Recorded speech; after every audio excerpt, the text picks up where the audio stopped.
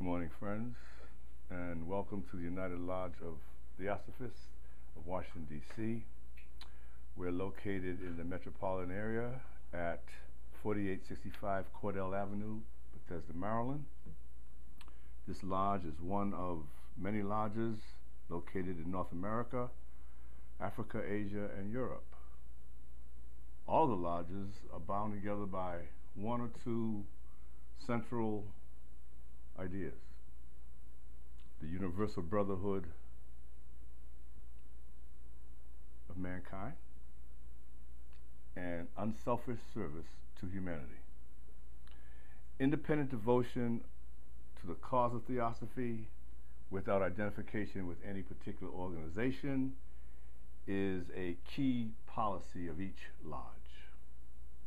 The dissemination of the fundamental principles of the philosophy of theosophy and the demonstration of those principles by the practices of its student members is the work that must be performed by each lodge.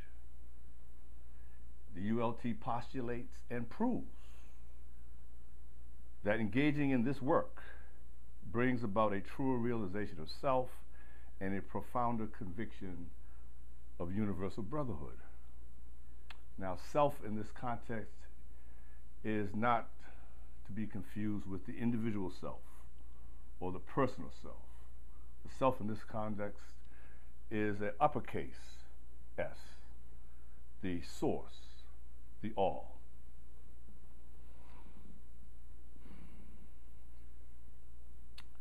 Engaging in this work also develops in its student members a spiritual basis for working together cooperatively. The ULT considers all people who are engaged in the true service of humanity to be theosophists. There are no artificial external barriers to inclusion in the theosophical movement. The Lodge welcomes all those who are in accord with its declared purposes and those who wish to prepare themselves to teach and help others in the pursuit of self-realization and the unification of mankind. And in this context, self is the lowercase s, the personal self, the individual self. We meet every Sunday morning at 11 o'clock for a talk on a subject presented by a theosophical student.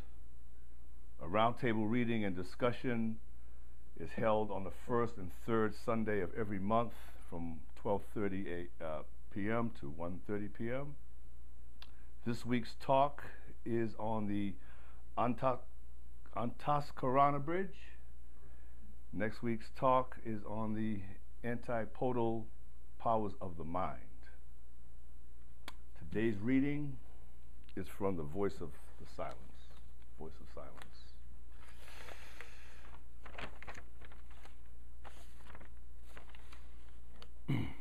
Before the path is entered, thou must destroy thy lunar body, cleanse thy mind body, and make clean thy heart.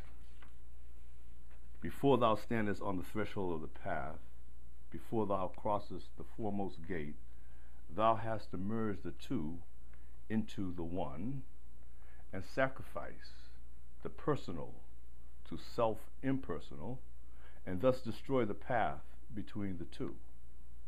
Thou hast to be prepared to answer Dharma, the stern law, whose voice will ask thee at thy first and thy initial step, hast thou complied with all the rules, O thou of lofty hopes? Hast thou attuned thy heart and mind to the great mind and heart of all mankind? For as the sacred river's roaring voice, whereby all nature's sounds are echoed back, so must the heart of him who in the stream would enter thrill in response to every sigh and thought of all that lives and breathes. Disciples may be likened to the strings of the soul echoing vina. Mankind unto its sounding board, the hand that sweeps it to the tuneful breath of the great world soul, the string that fails to answer neath the master's touch in dulcet harmony with all the others, breaks and is cast away. So the collective mind of Lanu Shravakas, they have to be attuned to the Apadiyaya's mind, one with the Oversoul.